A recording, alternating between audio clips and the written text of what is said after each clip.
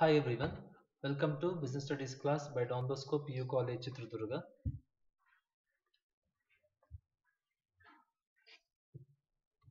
Previous class nalli ನಾವು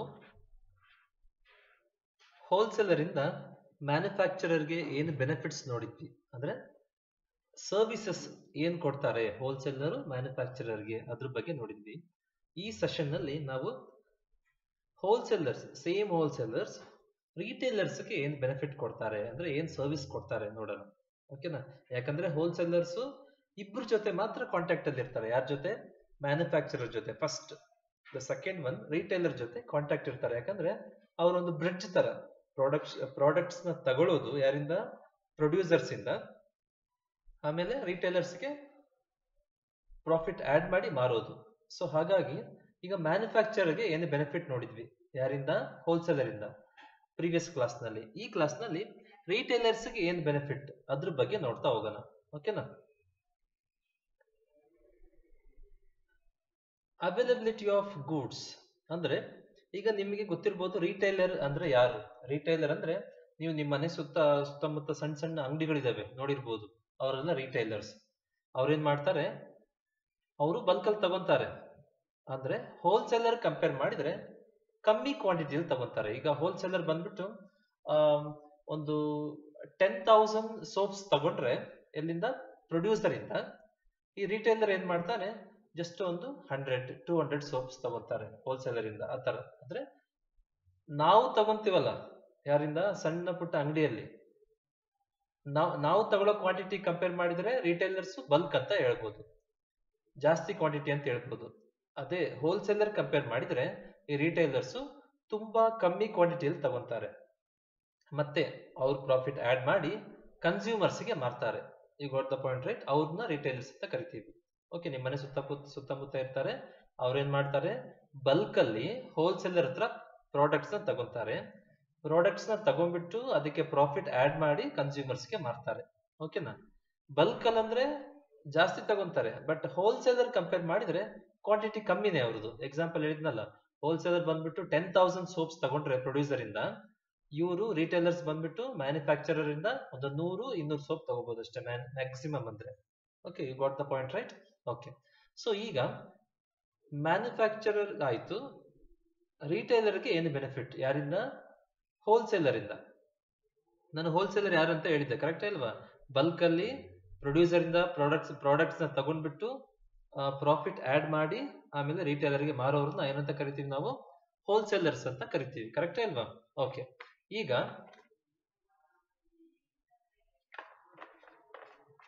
first benefit ಏನಂದ್ರೆ ಯಾರಿಂದ?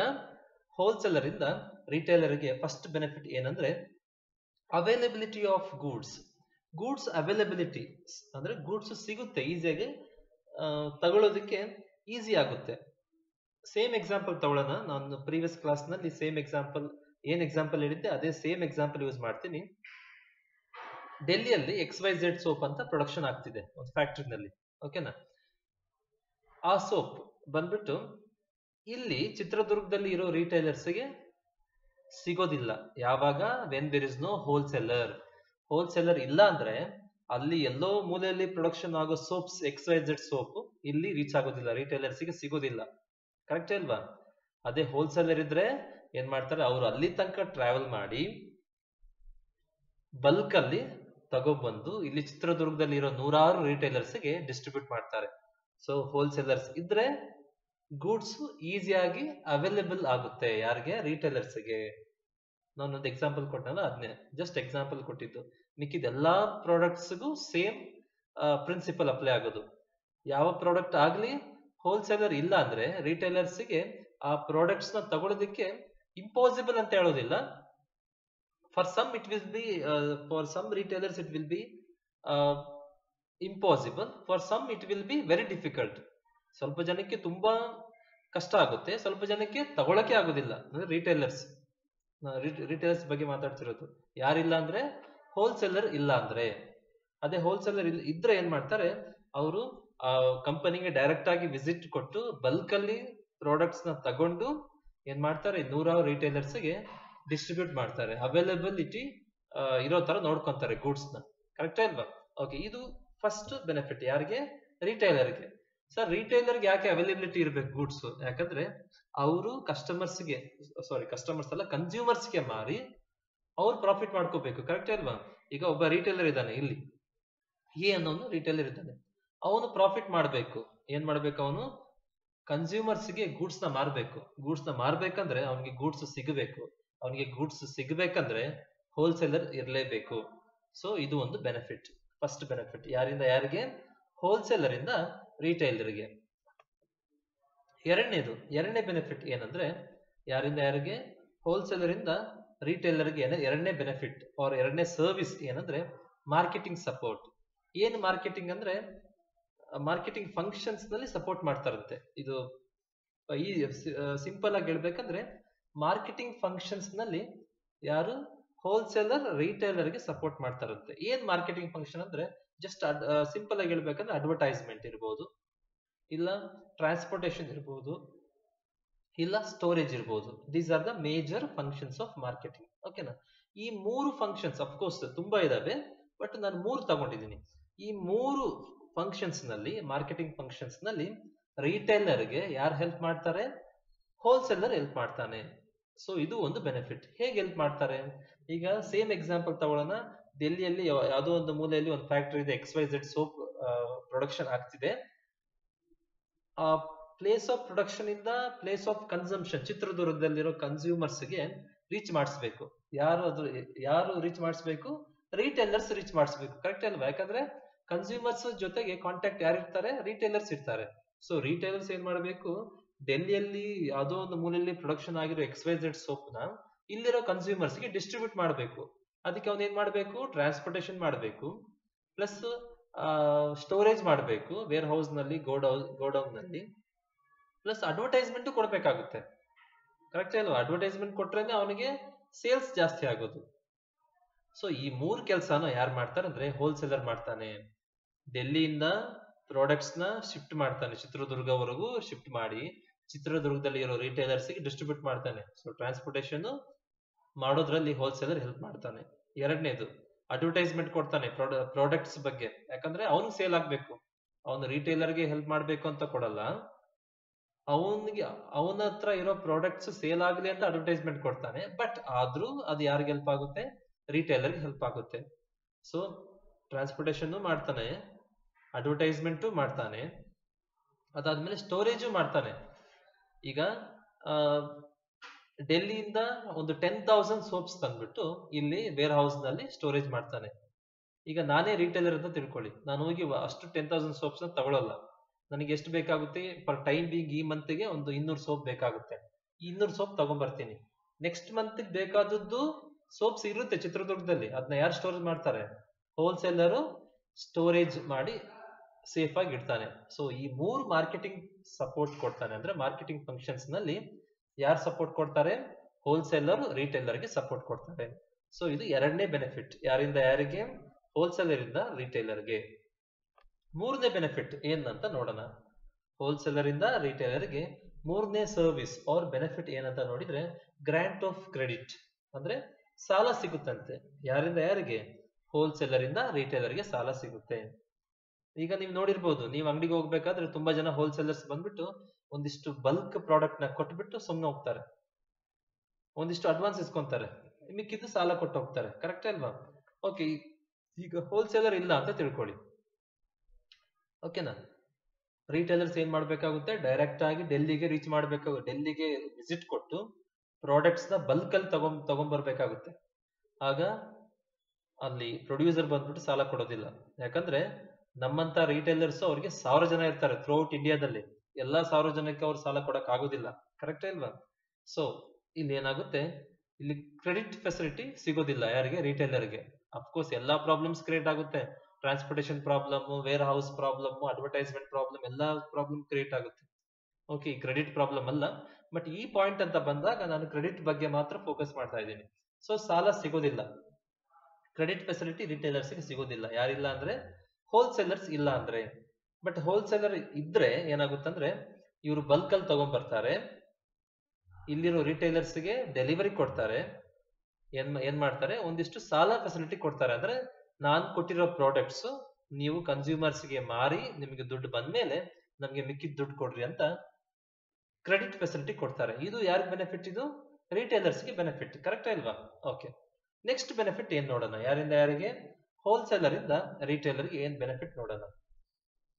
ಸ್ಪೆಷಲೈಸ್ಡ್ ನಾಲೆಡ್ಜ್ ಅಂದ್ರೆ ನಾವು ಲಾಸ್ಟ್ ಕ್ಲಾಸ್ ಅಲ್ಲಿ ನೋಡಿದ್ವಿ, ಪ್ರೀವಿಯಸ್ ಕ್ಲಾಸ್ ನಲ್ಲಿ ಎಕ್ಸ್ಪರ್ಟ್ ಅಡ್ವೈಸ್. ಸೇಮ್, ಅದು ಇದು 100% ಸೇಮ್.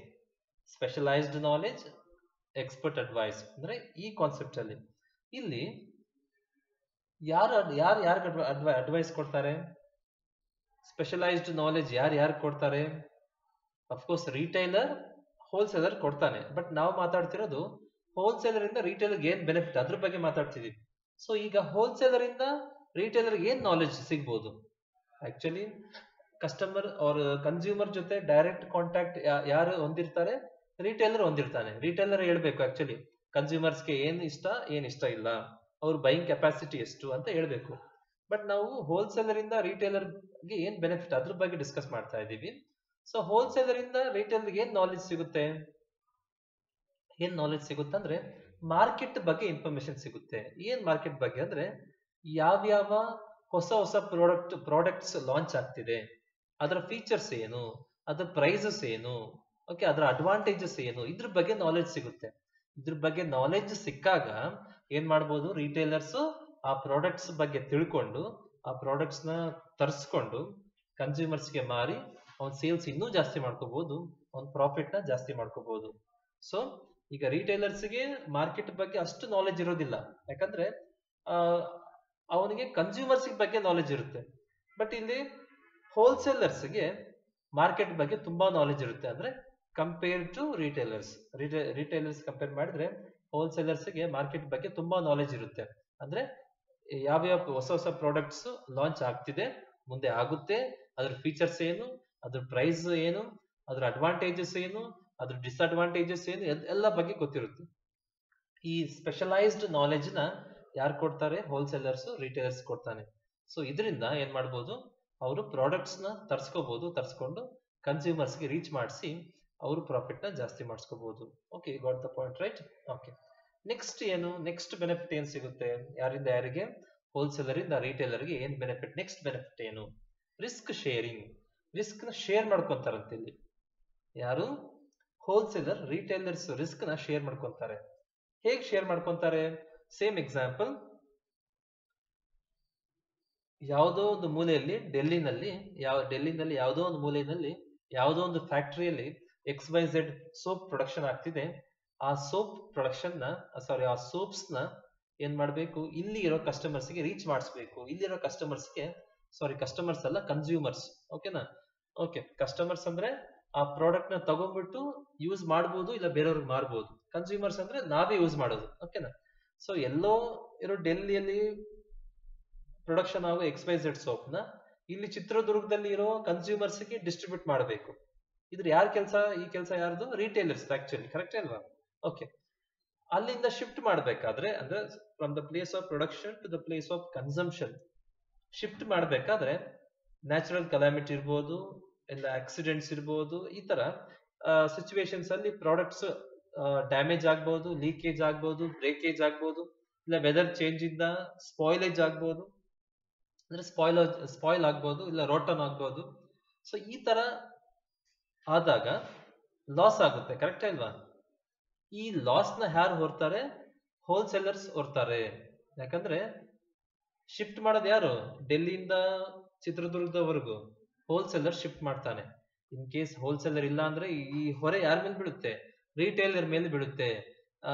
ತರಬೇಕಾದ್ರೆ ರಿಸ್ಕ್ ಆಗುತ್ತಲ್ಲ, ಅಂದ್ರೆ ಲಾಸಸ್ ಆದ್ರೆ ಪ್ರಾಡಕ್ಟ್ ಡ್ಯಾಮೇಜ್ ಆಗೋದು, ಸ್ಪಾಯ್ಲೇಜ್ ಆಗೋದು, ಲೀಕೇಜ್ ಆಗೋದು, ಬ್ರೇಕೇಜ್ ಆಗೋದು, ಈ ರಿಸ್ಕ್ ಎಲ್ಲ ರಿಟೇಲರ್ ತಲೆ ಮೇಲೆ ಬೀಳುತ್ತೆ.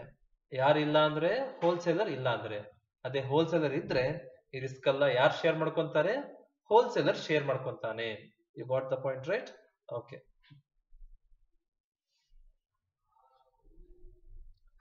ಓಕೆ. ಈ ಸೆಷನ್ ನಲ್ಲಿ ನಾವು ಏನ್ರ ಬಗ್ಗೆ ನೋಡಿದ್ವಿ? ಹೋಲ್ಸೇಲರ್ ಇಂದ ರಿಟೇಲರ್ಸ್ಗೆ ಏನ್ ಬೆನಿಫಿಟ್ ಅಂತ ನೋಡಿದ್ವಿ. ಹೋಲ್ಸೇಲರ್ ಇಂದ ರಿಟೇಲರ್ಸ್ಗೆ ಏನ್ ಬೆನಿಫಿಟ್ ಅಂತ ನೋಡಿದ್ವಿ. ಮತ್ತೆ ರಿಟೇಲರ್ ಅಂದ್ರೆ ಯಾರು ಅಂತ ನೋಡಿದ್ವಿ. ರಿಟೇಲರ್ ಅಂದ್ರೆ ಯಾರು? ರಿಟೇಲರ್ ಅಂದ್ರೆ ಹೋಲ್ಸೇಲರ್ ಇಂದ ಬಲ್ಕ್ ಅಲ್ಲಿ ಪ್ರಾಡಕ್ಟ್ಸ್ ನ ತಗೊಂಡು ಅವನ ಪ್ರಾಫಿಟ್ ನ ಆಡ್ ಮಾಡಿ ಕನ್ಸ್ಯೂಮರ್ಸ್ ಗೆ ಮಾರೋದು. ಓಕೆ, ಅವ್ರನ್ನ ರಿಟೇಲರ್ಸ್ ಅಂತ ಕರೀತಾರೆ. ಹೋಲ್ಸೇಲರ್ ಇಂದ ರಿಟೇಲರ್ಸ್ ಏನ್ ಬೆನಿಫಿಟ್ ಅಂತ ನೋಡಿದ್ವಿ. ಫಸ್ಟ್ ಬೆನಿಫಿಟ್ ಏನು? Goods availability. ಈ ಬೆನಿಫಿಟ್ ಸಿಗುತ್ತೆ ಯಾರಿಗೆ? ರಿಟೇಲರ್ಸ್ಗೆ. ಯಾರಿಂದ? ಹೋಲ್ಸೇಲರ್ ಇಂದ. ಯಾಕಂದ್ರೆ ಹೋಲ್ಸೇಲರ್ ಏನ್ ಮಾಡ್ತಾನೆ, ಡೈರೆಕ್ಟ್ ಆಗಿ ಫ್ಯಾಕ್ಟರಿಯಿಂದ ಇನ್ ಬಲ್ಕ್ ಅಲ್ಲಿ ಪ್ರಾಡಕ್ಟ್ಸ್ ನ ತಗೊಂಡು ರಿಟೇಲರ್ ಗೆ ಡೆಲಿವರಿ ಮಾಡ್ತಾನೆ. ಸೊ ಹೋಲ್ಸೇಲರ್ ಇಲ್ಲ ಅಂದ್ರೆ ರಿಟೇಲರ್ಸ್ ಗೆ ಪ್ರಾಡಕ್ಟ್ಸ್ ಸಿಗೋದು impossible, R it will be very difficult. You got the point, right? Okay, next ಏನು? ಮಾರ್ಕೆಟಿಂಗ್ ಸಪೋರ್ಟ್ ಸಿಗುತ್ತೆ. ಅಂದ್ರೆ ಮಾರ್ಕೆಟಿಂಗ್ ಫಂಕ್ಷನ್ಸ್, ಟ್ರಾನ್ಸ್ಪೋರ್ಟೇಷನ್ ಮಾಡೋದು, ಸ್ಟೋರೇಜ್ ಮಾಡೋದು, ಅಡ್ವರ್ಟೈಸ್ಮೆಂಟ್ ಕೊಡೋದು, ಈ ತರ ಫಂಕ್ಷನ್ಸ್ ನಲ್ಲಿ ಯಾರು ಹೆಲ್ಪ್ ಮಾಡ್ತಾರೆ? ಹೋಲ್ಸೇಲರ್ಸ್ ಹೆಲ್ಪ್ ಮಾಡ್ತಾರೆ. ಯಾರಿಗೆ? ರಿಟೇಲರ್ಗೆ. ಇದ್ರ ಬಗ್ಗೆ ಹೇಳಿದ್ದೆ, ರೈಟ್? ನೆಕ್ಸ್ಟ್ ಕ್ರೆಡಿಟ್ ಫೆಸಿಲಿಟಿನೂ ಕೊಡ್ತಾರಂತೆ. ಯಾರು? ಹೋಲ್ಸೇಲರ್ ರಿಟೇಲರ್ಸ್ಗೆ ಕ್ರೆಡಿಟ್ ಫೆಸಿಲಿಟಿನೂ ಕೊಡ್ತಾರಂತೆ. ಅಂದ್ರೆ ನಾವು ಕೊಟ್ಟಿರೋ ಪ್ರಾಡಕ್ಟ್ಸ್ ಸೇಲ್ ಆಗಿ ಮತ್ತೆ ನಿಮ್ಗೆ ದುಡ್ಡು ಸಿಗೋ ತನಕ ನೀವು ನಮ್ಗೆ without paying you can manage ಅಂತ ಹೇಳ್ತಾರೆ. ನೆಕ್ಸ್ಟ್ ಏನು? Specialised knowledge. ಅಂದ್ರೆ ಹೋಲ್ಸೇಲರ್ ರಿಟೇಲರ್ಗೆ ಸ್ಪೆಷಲೈಸ್ಡ್ ನಾಲೆಜ್ ಕೊಡ್ತಾನಂತೆ. ಯಾವ್ದ್ರ ಬಗ್ಗೆ? ಮಾರ್ಕೆಟ್ ಬಗ್ಗೆ. ಯಾವ್ಯಾವ ಪ್ರಾಡಕ್ಟ್ ಲಾಂಚ್ ಆಗಿದೆ, ಅದರ ಫೀಚರ್ಸ್ ಏನು, ಅಡ್ವಾಂಟೇಜಸ್ ಏನು, ದೆನ್ ಪ್ರೈಸ್ ಏನು, ಡಿಸ್ಅಡ್ವಾಂಟೇಜಸ್ ಏನು, ಇದ್ರ ಬಗ್ಗೆ ಎಲ್ಲ ನಾಲೆಜ್ ಕೊಡ್ತಾನಂತೆ. ಯಾರು? ಹೋಲ್ಸೇಲರ್ ರಿಟೇಲರ್ಗೆ. ನೆಕ್ಸ್ಟ್ ಇನ್ನೊಂದು ಏನಂತ ಹೇಳಿದ್ವಿ? ರಿಸ್ಕ್ ನ ಶೇರ್ ಮಾಡ್ಕೊಂತಾರೆ. ಯಾರು? ಹೋಲ್ಸೇಲರ್. ಅಂದ್ರೆ ಪ್ರಾಡಕ್ಟ್ಸ್ ನ ಶಿಫ್ಟ್ ಮಾಡ್ಬೇಕಾದ್ರೆ ಪ್ರಾಡಕ್ಟ್ಸ್ ಡ್ಯಾಮೇಜ್ ಆಗ್ಬೋದು, ಬ್ರೇಕೇಜ್ ಆಗ್ಬೋದು, ಲೀಕೇಜ್ ಆಗ್ಬೋದು. ಆ ಸಿಚುವೇಶನ್ಸ್ ಅಲ್ಲಿ ಆಗೋ ಲಾಸ್ ನ ಯಾರು ಹೊರೋದು? ಹೋಲ್ಸೇಲರ್ಸ್ ಹೊರ್ತಾರೆ. ಸೊ ಅವಾಗ ರಿಸ್ಕ್ ಶೇರ್ ಆಗುತ್ತೆ. ನೆಕ್ಸ್ಟ್ ಏನು? ಓಕೆ, ಇಲ್ಲಿ ಇಷ್ಟು ಮುಗೀತು. ಏನ್ ಮುಗೀತು? ಹೋಲ್ಸೇಲರ್ಸ್ ಇಂದ ರಿಟೇಲರ್ಗೆ ಏನ್ ಬೆನಿಫಿಟ್ ಅಂತ ಮುಗೀತು. ಅದನ್ನ ನೋಡಿದ್ವಿ, ರೈಟ್? ಓಕೆ, ನಾವು ನೆಕ್ಸ್ಟ್ ಕ್ಯಾಟಗರಿ ಅಂದ್ರೆ ಇಂಟರ್ನಲ್ ಟ್ರೇಡ್ ಅಲ್ಲಿ ನೆಕ್ಸ್ಟ್ ಪಾರ್ಟ್ ಯಾವುದು? Retail trade. ನಾನು ಸ್ಟಾರ್ಟಿಂಗ್ ಅಲ್ಲಿ ಹೇಳಿದ್ದೆ, ಇಂಟರ್ನಲ್ ಟ್ರೇಡ್ ನ 2 ಕ್ಯಾಟಗರಿ ಆಗಿ ಡಿವೈಡ್ ಮಾಡಿದ್ದಾರೆ. ಅವರು 2 ಕ್ಲಾಸಿಫಿಕೇಶನ್ಸ್ ಆಗಿ ಕ್ಲಾಸಿಫೈ ಮಾಡಿದ್ದಾರೆ. ಫಸ್ಟ್ ಕ್ಲಾಸಿಫಿಕೇಶನ್ ಯಾವುದು? ಹೋಲ್ಸೇಲ್ ಟ್ರೇಡ್ ಅಂತ ಹೇಳಿದ್ದೆ, ಅದು ಮುಗೀತು. ಅಂದ್ರೆ ಹೋಲ್ಸೇಲ್ ಟ್ರೇಡರ್ ಅಂದ್ರೆ ಯಾರು? ಹೋಲ್ಸೇಲರ್ ಇಂದ ಮ್ಯಾನುಫ್ಯಾಕ್ಚರರ್ ಏನ್ ಬೆನಿಫಿಟ್, ಹೋಲ್ಸೇಲರ್ ಇಂದ ರಿಟೇಲರ್ಸ್ ಏನ್ ಬೆನಿಫಿಟ್ ಅಂತ ನೋಡಿದ್ವಿ. ಅಲ್ಲಿಗೆ ಫಸ್ಟ್ ಕ್ಲಾಸಿಫಿಕೇಶನ್ ಬಗ್ಗೆ ಮುಗೀತು.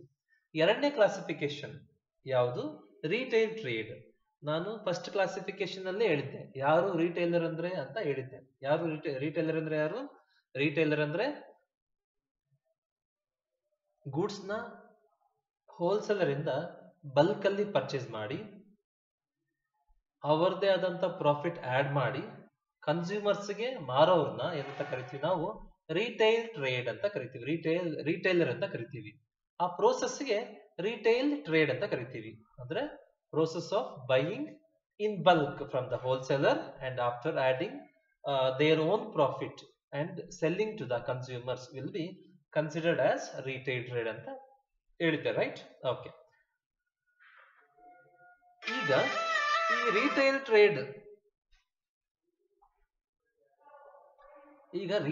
ಟ್ರೇಡರ್ ಇಂದ ಸರ್ವಿಸಸ್ ಏನ್ ಸಿಗುತ್ತೆ ಯಾರ್ಯಾರಿಗೆ ಅಂತ ನೋಡೋಣ. ನೆಕ್ಸ್ಟ್ ಕ್ಲಾಸ್ ಅಲ್ಲಿ ನಾವು ರಿಟೇಲರ್ ಇಂದ ಯಾರಿಗೆ? ಮ್ಯಾನುಫ್ಯಾಕ್ಚರರ್ಗೆ ಅಂಡ್ ಹೋಲ್ಸೇಲರ್ಸ್ ಗೆ ಇಬ್ರಿಗೂ ಏನ್ ಸರ್ವಿಸ್ ಸಿಗುತ್ತೆ, ಪ್ಲಸ್ ಅದಾದ್ಮೇಲೆ ರಿಟೇಲರ್ ಇಂದ ಕನ್ಸ್ಯೂಮರ್ಸ್ ಏನ್ ಸರ್ವಿಸ್ ಸಿಗುತ್ತೆ, ಎರಡು ನೋಡೋಣ. ಅದಾದ್ಮೇಲೆ ಅಫ್ಕೋರ್ಸ್ ಇನ್ನು ಕಂಟಿನ್ಯೂ ಆಗುತ್ತೆ. ರಿಟೇಲರ್ ಈ ಚಾಪ್ಟರ್ ನಲ್ಲಿ ಡೀಟೇಲ್ ಆಗಿ ಕೊಟ್ಟಿದ್ದಾರೆ. ಅಂದ್ರೆ ಟೈಪ್ಸ್ ಆಫ್ ರಿಟೇಲರ್ಸ್, ತುಂಬಾ ಟೈಪ್ಸ್ ಇದೆ, ಅದ್ರ ಬಗ್ಗೆ ಡಿಸ್ಕಸ್ ಮಾಡ್ತಾ ಹೋಗೋಣ ನೆಕ್ಸ್ಟ್ ಕ್ಲಾಸ್ಗಳಲ್ಲಿ. ಓಕೆನಾ? You got the point, right? Next class ಅಲ್ಲಿ ನಾವು services of retailers to the manufacturer and wholesalers ಅದ್ರ ಬಗ್ಗೆ ಡಿಸ್ಕಸ್ ಮಾಡೋಣ. ಅದಾದ್ಮೇಲೆ services of wholesaler to the consumers ಅಂದ್ರೆ ಬೆನಿಫಿಟ್, ಮ್ಯಾನುಫ್ಯಾಕ್ಚರರ್ ಅಂಡ್ ಹೋಲ್ಸೇಲರ್ಸ್ ಏನ್ ಬೆನಿಫಿಟ್ ಸಿಗುತ್ತೆ ಅದ್ರ ಬಗ್ಗೆ ಡಿಸ್ಕಸ್ ಮಾಡೋಣ. ಪ್ಲಸ್ ಅದಾದ್ಮೇಲೆ ರಿಟೇಲರ್ ಇಂದ ಕನ್ಸ್ಯೂಮರ್ಸ್ ಏನ್ ಬೆನಿಫಿಟ್ ಇದೆ ಅದ್ರ ಬಗ್ಗೆ ಡಿಸ್ಕಸ್ ಮಾಡೋಣ. Plus the types of retailers ಅದ್ರ ಬಗ್ಗೆ ಡಿಸ್ಕಸ್ ಮಾಡ್ತಾ ಹೋಗೋಣ. ಓಕೆನಾ? ಅದು ಮುಗಿಸಿದ್ರೆ ಆಲ್ಮೋಸ್ಟ್ ಈ ಚಾಪ್ಟರ್ ಮುಗಿತದೆ. ಅದು ಇಂಟರ್ನಲ್ ಟ್ರೇಡ್ ಚಾಪ್ಟರ್ ಮುಗಿತದೆ. Okay, fine.